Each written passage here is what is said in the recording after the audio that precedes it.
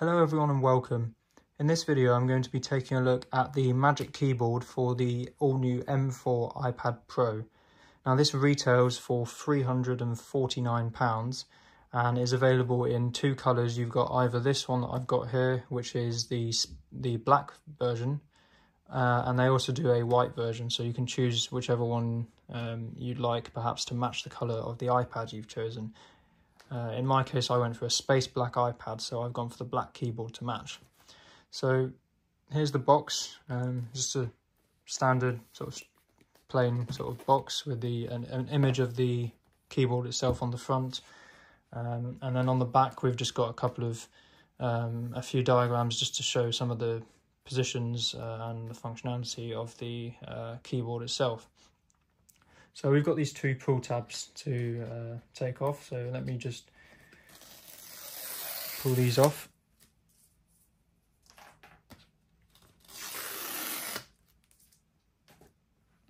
And we'll flip the box back round and we can now lift the lid, and we are greeted straight away with the keyboard itself wrapped up in a paper protective sleeve. So we can take that out and we'll lift the move the box out of the way. You don't get anything else in the box, it's just the keyboard. So let's take a look at the keyboard itself. So we can start by pulling this tab. Try and do this properly. How does this come off? Try and pull it out without damaging the packaging. There we go. And then it just comes away and we are left with just the keyboard. So if we now open this up, we have another piece of protective cardboard here, which we can place to the side. And here we have the keyboard. So let's start by taking a look at the exterior design of the keyboard. So as you can see, we have in this case I've got the black version, and we have this nice soft silicone sort of rubberized material, which is the same as what we had previously on the previous Magic Keyboard that was available. We have the same material on the bottom here, and this is nice and soft to touch, so it's quite pleasant to carry around. We've also got our camera cutout for the camera bump on the iPad, as well as our landscape Apple logo, which when the keyboard is open is obviously facing the right way up. Now if we take a look at the back here, you can see we've got our metal hinge. I believe this is aluminium, and it's colour matched to whichever keyboard you have. So I've got the the black keyboard here, so this actually matches the space black colour on the space black iPad Pro. The hinge itself is quite nice. It's fairly stiff, but it's got some nice sort of weighting to it. And one of the nice features that is incorporated into this hinge is a USB-C port. So if you take a look just here, there is a USB-C port, which allows you to charge your iPad by plugging directly into the keyboard rather than having your cable sort of dangling a few inches above the surface that it's on, which would happen if you plug the cable into here. So that's a nice feature, and certainly based on what I've experienced, there doesn't seem to be much of a difference in terms of charging speeds between whether you plug it into the keyboard or whether you plug your cable into the iPad.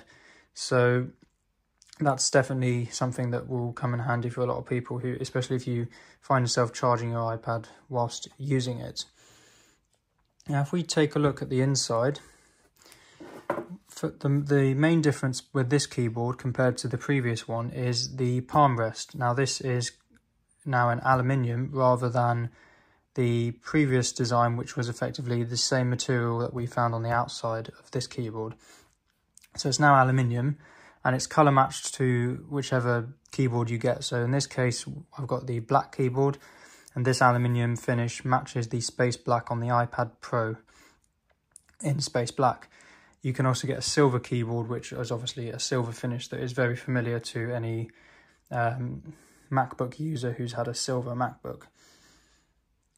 Now, the design of the keys is going to be very familiar to anybody who's used any Apple keyboard before, with the same sort of font and same overall key size as something like a Magic Keyboard that you'd get with an iMac.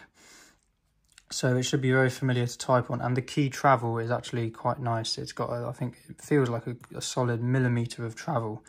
So you should have nice tactile feedback whilst you're typing. You'll also notice around the edge of the keyboard we have a rubber gasket, which is in black here. I don't know whether it's white on the other keyboard, but for me it's black. And this helps to stop the glass from making direct contact with the aluminium enclosure of this keyboard.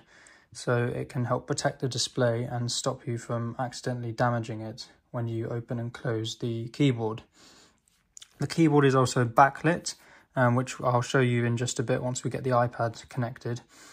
And you can actually adjust the brightness levels of the backlight, which again I'll show you how to do later on in the video.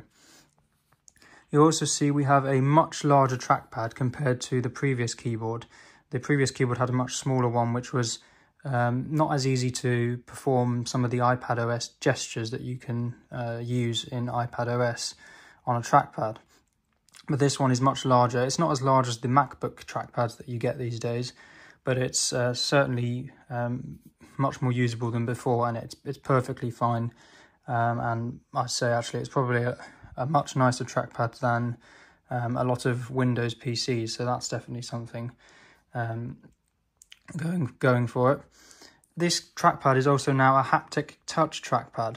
So as I'm pressing on this, you can probably see the trackpad is moving slightly. However, I can't actually feel it clicking, and that's because it now uses a Taptic engine within the keyboard to generate the clicking sensation, just like you have on a MacBook's trackpad. So as soon as you plug the iPad in, you will be able to hear the keyboard, the trackpad clicking, and you'll be able to feel it as well. And I will demonstrate that later on in the video. Another thing we've got that's new is this function row at the top. So previously it just ended at the number row, but now we've got a full set of function keys, which are the typical ones you'd find on a Mac. One that's different is here we have a lock button that will just put the iPad to sleep and lock it. And I believe this one here as well, instead of going into Launchpad as it would on a Mac, this goes into your app switcher. So just a couple of different functions there, but generally everything else is the same. As you would find on any modern Apple Silicon-based Mac. So I've got my iPad now, just here, and all I'm going to do is I'm going to bring it up to the keyboard, to the case, and it's just going to magnetize and attach just like that, and you feel it click, and it's a nice, satisfying connection that's been made. If I turn it on, which I can do by just pressing any key, it's unlocked with Face ID already, so I can then go and just hit any key and it will take me straight to my home screen or just unlock the iPad. Now, if I turn this to the side, you can see we have our angle adjustment. So when you first open the keyboard, it kind of clicks to that position, and then from there, you can just grab the top and pull this out. And then you've got a range of angles which you can adjust the keyboard to, or the iPad screen to. So you do have a good degree of freedom in terms of this rotation. So you should be able to find, generally speaking, a good angle for wherever you're working. I've found an angle that tends to work most of the time for me. Sometimes I do wish it could go further back, but on the whole it tends to be a good amount of adjustability and just what you would need in most cases. As I mentioned before, we now have the trackpad working because we've plugged the keyboard in and it's now receiving power. So I don't know if you can hear that, but the trackpad is now clicking, you can hear it, and I can also feel it when I press it. So I'm now just going to play a little clip just to compare the on and off states of the trackpad.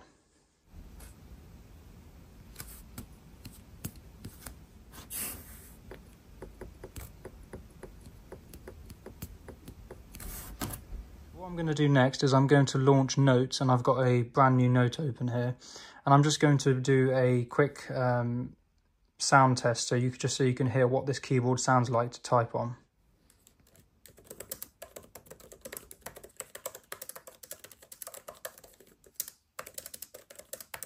So as you can hear, the keyboard does have a nice feel to it, and the keys are definitely very stable when you're typing on them, and they also have a nice amount of travel, so you can easily feel when you've pressed each key, and the typing experience is very pleasant. Now, in terms of portability, obviously when you add the keyboard to the iPad, it does become significantly heavier than just the iPad on its own. But if we just close this and take a look at the side profile, you can see that it just about, well, it more than doubles the thickness of the iPad. So you can see here, I don't know how well you can see it, but the top part here is, top metal section is the iPad with the volume buttons, and the bottom half is the keyboard.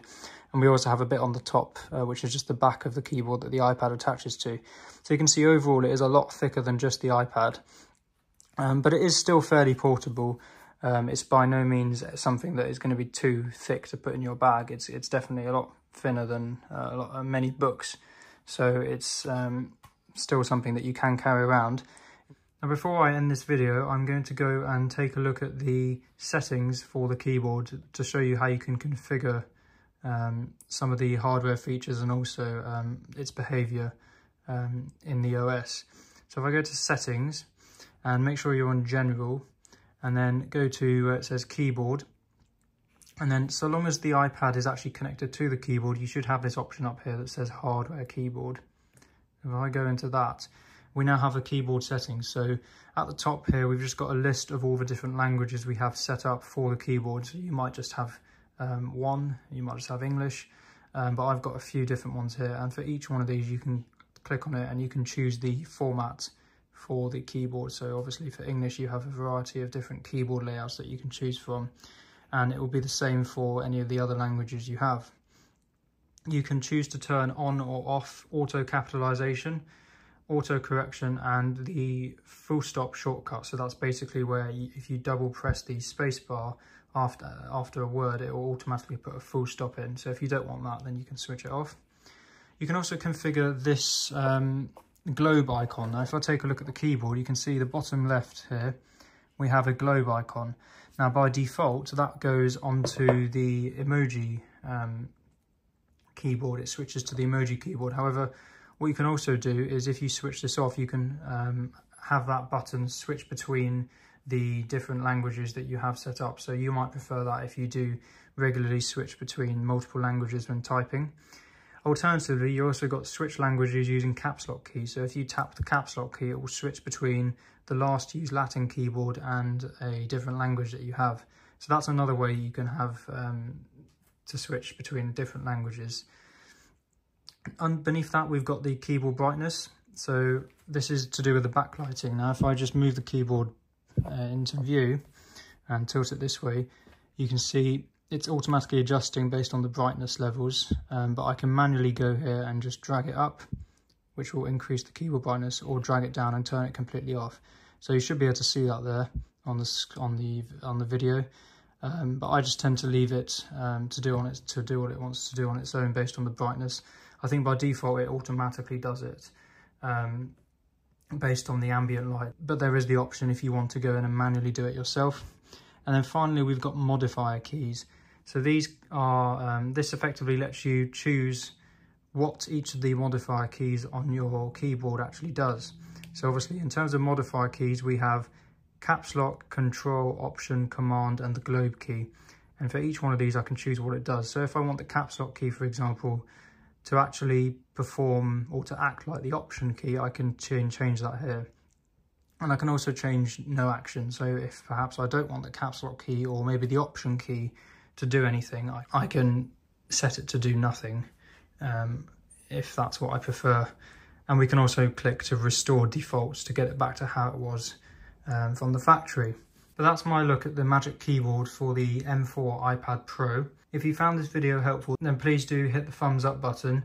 And if you've got any questions or comments, then please do leave them in the comments section of this video. Please do also consider subscribing to the channel and make sure you hit the notification bell icon so you're notified every time I upload a new video. Thank you very much for watching, and I'll see you in the next video.